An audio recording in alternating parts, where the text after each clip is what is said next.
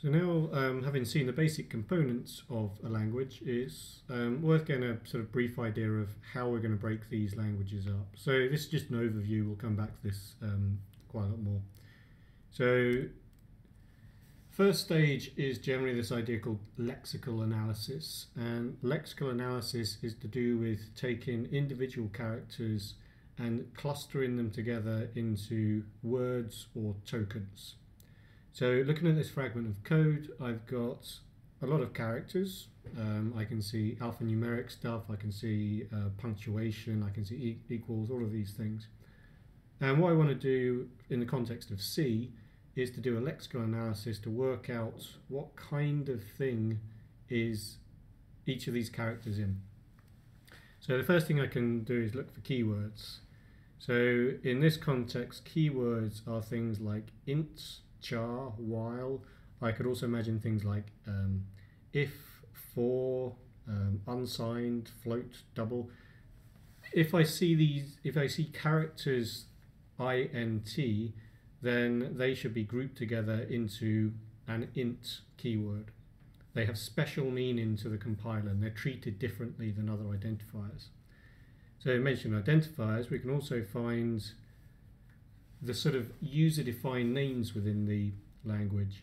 So an important difference between keywords and identifiers in this case is there's a finite set of keywords that are defined by the C language specification. However, the identifiers are actually defined by the user, and it's essentially an unbounded space of identifiers. Realistically, there's limits on the length and the number of characters, but I can take Wibble and turn it into Wibble0 or Wibble00 or Wibble0000. So there's actually a huge, if not unbounded, space of potential identifiers. But we do need to be able to tell whether any particular sequence of characters is an identifier.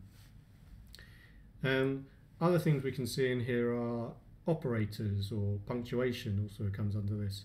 So all of these things like equals, semicolon, greater than, these are not treated as keywords, but they're treated as slightly different class of thing called operators.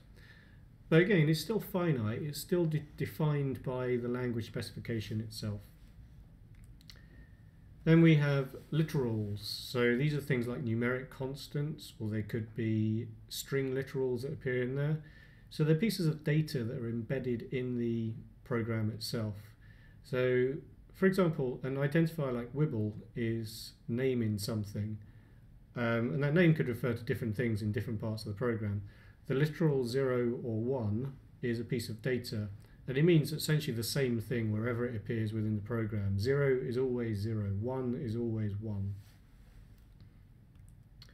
So looking at this program, we've now covered all of the characters in this program with tokens, except the space between the tokens. So in the C language, white space is not in and of itself meaningful, except that it actually separates tokens.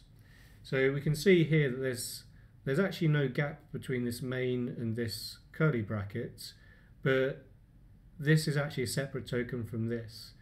In the case of int and argc, if this space character were not here, that would actually turn into the identifier int argc. So white space can be quite meaningful in terms of breaking up tokens, of working out where one token finishes, the next one begins. Okay, so that's all of our lexical analysis. The next stage is grammatical analysis, which is taking these tokens, taking these things, and turning them into nested structures. So the three levels I'm going to look at here are declarations, statements, and expressions. So if I go looking for declarations in this fragment, I've got one giant declaration here. Well, it's actually a definition rather than a declaration. It's saying there is a function called main. It has the function prototype we can see at the top, and the body is defined to be this thing here. I can also find sub-declarations here in that within this body of this function, I am declaring this thing called argc with type ints. I'm also declaring argv of type char star array. So within that declaration, there are actually sub-declarations. So names that are only meaningful within names. So this x is meaningful from this point on. However, once I get out here, that x is no longer meaningful because it's gone out of scope. And that's to do with the nested structure. I can then go looking for things like statements. So here is a single statement, x equals a to y. Here is another distinct statement, into a while loop in this case. But because statements can be nested, I can actually find a substatement, the body of the while loop, within this outer while statement. Going further, I can also find expressions. So things like x, it is an identifier, but an identifier is a kind of expression. I can classify it as an expression. Similarly, on the right hand side, this a to y, this function call, is also an expression. The condition on this while loop is an expression saying whether or not this while loop should quit. And just like we can have nested declarations and nested statements, we can also have nested expressions.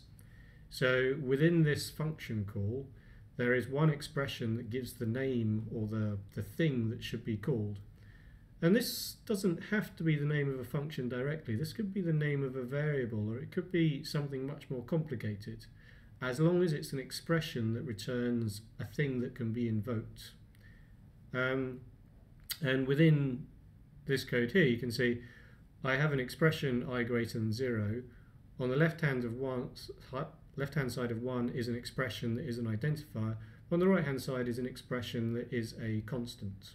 So we can have different kinds of expansions going on. So just to summarize that, language processors are used in many things. I mean, it's used in lots of hardware design, it's used in lots of distributed system designs. They occur at many levels of the computer engineering stack. The general principles that we're going to look at is, first, we're going to talk about processing streams of symbols or streams of bytes. Once we've defined what those bytes are, we know what those bytes are, we'll then do lexing or lexicographical analysis, where we take individual primitive characters and we group them together into tokens. So this is where we form things like words or numbers or operators or keywords, sort of meaningful lumps of characters. Once we've split the stream up into these sort of tokens or words, we then want to know, well, what's the structure that's imposed on those words? So parsing is the process of grouping tokens together using a grammar into usually some kind of hierarchical representation where we have things like statements or expressions, functions, and those things will go in programs. Beyond that, we usually have to do something with that parsed data structure. So that can usually be seen as analysis. It's doing whatever you want the program to do. The data structure itself usually isn't what you want. You actually want to parse in the data structure so that you can do something to it. So in the context of a compiler, that's going to be things like resolving labels, checking types, all of those kinds of things. Once you've actually got an analysed data structure representing your input, you then synthesize it into some kind of alternative representation or some kind of summary or something you do to that data structure. So in the case of a compiler, that's going to be, once you've checked all of the syntax, the types, all of those things in analysis, then your job is to take that well-formed program and optimize it, try and get rid of things, try and check certain properties of it, and ultimately optimize and then generate it as output. So produce it as a stream of bytes.